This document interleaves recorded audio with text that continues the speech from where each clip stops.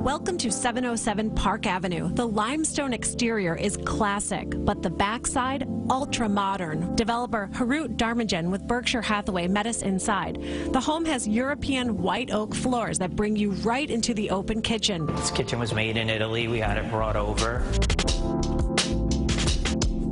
This is the way of the world now. Everything's invisible. And a large butcher block counter. As it wears, it actually looks better. A hand-cut white lattice design runs up the entire 5-story stairway. We rendered this design on a computer. Every individual piece is hand-cut. Then a woodworker spent 3 months assembling it. All the stairs are white oak to match the floors. This floor has 2 bedrooms. This bedroom has a balcony.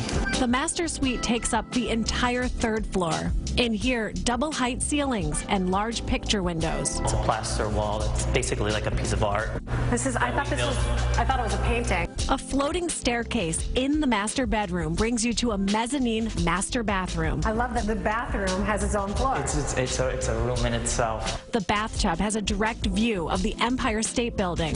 A craftsman assembled the wall and the shower using various types of gray and white marble, piecing it together like a puzzle. And then this is your master closet. It's for all your jewelry. Nice.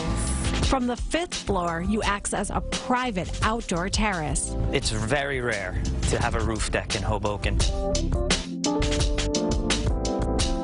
If you'd rather have a yard, the lowest level fulfills that wish. The floor is concrete, and we just diamond polished it. If you see like some of the natural hairline cracks in it, that gives it a lot of character, I think.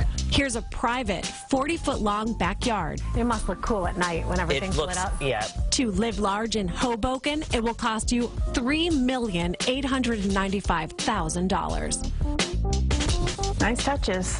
Taxes, about $15,000 a year. Which basically is steal in living large world.